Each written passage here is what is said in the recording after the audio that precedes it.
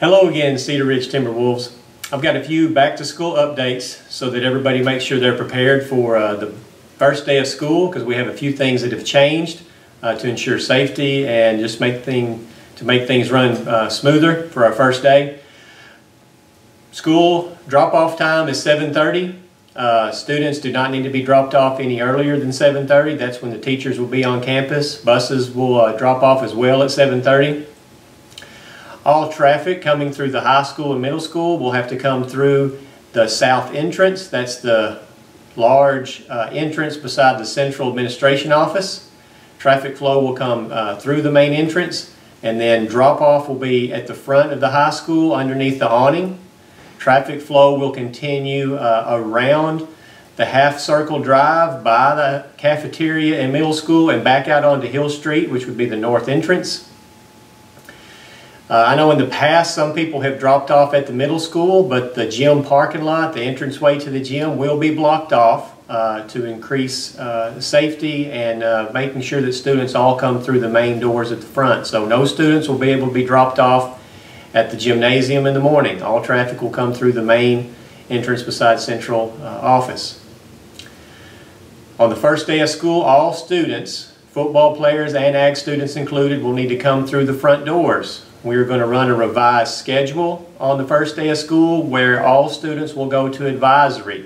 And so then we will talk about a few things there. That's where schedule changes would occur, just kind of the generic basic back to school questions that students might have. So we'll run a revised schedule.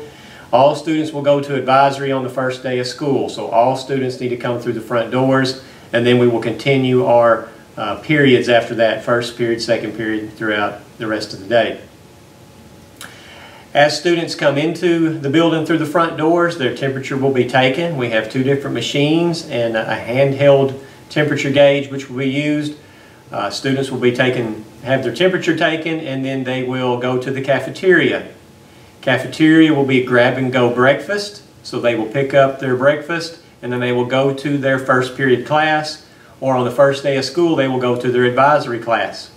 Advisory lists will be posted in the foyer and commons area in the cafeteria. Lots of different places for students to find their advisory class and where that will be located at.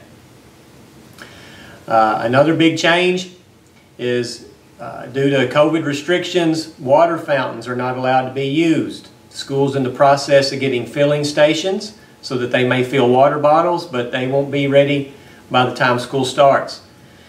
So students are encouraged to bring large refillable water bottles throughout the day, or two smaller bottles.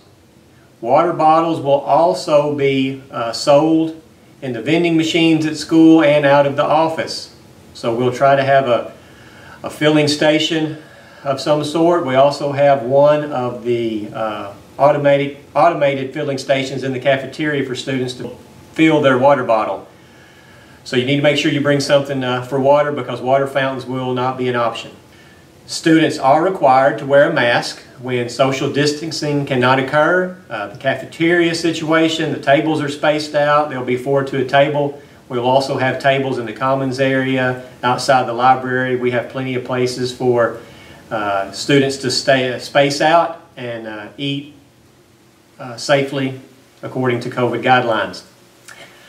Lunch may not be dropped off for your student in the office. If your student wants to bring their lunch, they can, but they need to bring it with them. It cannot be dropped off. And this is a closed campus this year. All students are required to stay on campus for lunch. Another change is after school pickup. All students will be picked up in the gym entrance or parking lot. So the gym entrance that's north of the building, all students will be picked up there. You will have to come through the main entrance by the central administration office. You'll have to go around by the tennis courts, and you will park either in the parking lot or in line up at the gym entrance.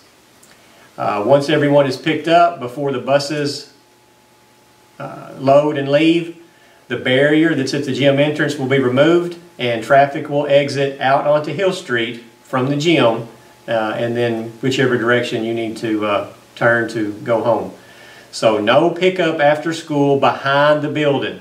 So behind the gym, behind the high school, no students will be picked up there. All after school, middle school, and high school students will be picked up at the gym. So if you have any more questions about logistics or how things are going to go the first day of school, my name is Chris Davis. I'm the assistant high school principal, and you can call up to the school or come by and visit. We are going to require you to wear a mask and social distance if you come by the office, and it would be best practice if you needed to have a visit to call ahead of time before you come in. Thank you and have a great day.